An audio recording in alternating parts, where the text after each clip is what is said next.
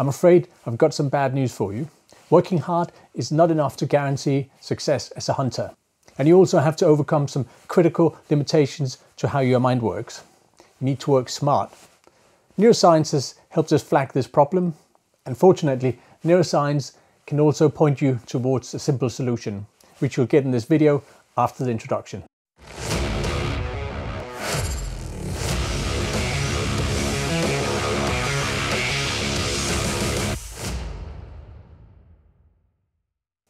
Welcome to the Red Kettle channel. This is where you get updates on product development and tips and tricks for efficient hunting. Today it's all about critical hunting lessons from neuroscience. If you're like me, you want to live up to your role as a hunter and steward of nature, which includes harvesting wild animals with a minimum of effort. Here's the challenge. To shoot and kill the animal you're hunting, you must read the situation, establish options, select one and deliver it flawlessly. That requires coordination of skills and knowledge. All that becomes second nature if you hunted the same ground for years with the same equipment. But three scenarios will make it difficult. Throw a spanner in your works. 1, when you're new to hunting. 2, if you're hunting new ground. Or 3, if you make a significant change to your gear setup.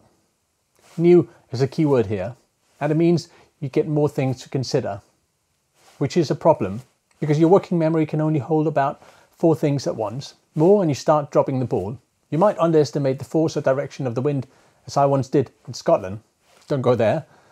Or you might be too slow getting set up for the shot and see the animal leave, which once happened to me in Kazakhstan. It's not all doom and gloom. Barbara Oakley is a learning expert and she's got the solution for you, one that's rooted in neuroscience. In addition to your working memory, you also have a long-term memory. And if you move things from your working memory into your long-term memory, you don't have to process them active. Skills, for example, become second nature. So what can you, a hunter, learn from neuroscience? Well, that you must practice and hone all your skills until they move from your working memory to your long-term memory. You've got to develop unconscious competence. Fantastic. So the solution to hunting nirvana is hard work and practice, right? Not so fast, Tiger. Working hard is just the entry ticket. You need to work smart if you want to succeed. What do I mean by smart? Well, you've got to make sure you practice the right things. Peter Drucker, management genius, has something to say about that.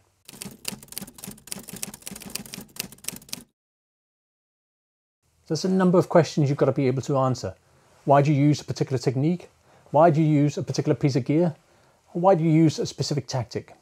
I use 5 questions to guide me from big picture to specific skills and techniques in order to work smart.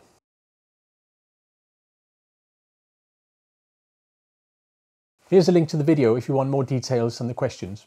All that work starts with a solid understanding of a particular hunting situation. And when it's ready, I'll link to a video with more detail on what I call the situation summary. So here's the takeaway. Work smart, not just hard. Make sure you pick the right gear and practice till you can use it effortlessly. That way you'll have full mental capacity to focus on the actual hunting. Hunting is more fun when you bring home wild meat and a trophy on your wall. And we owe it to nature to honor our roles of stewards of nature. Check out the What Can Hunters Learn From playlist for more inspiration.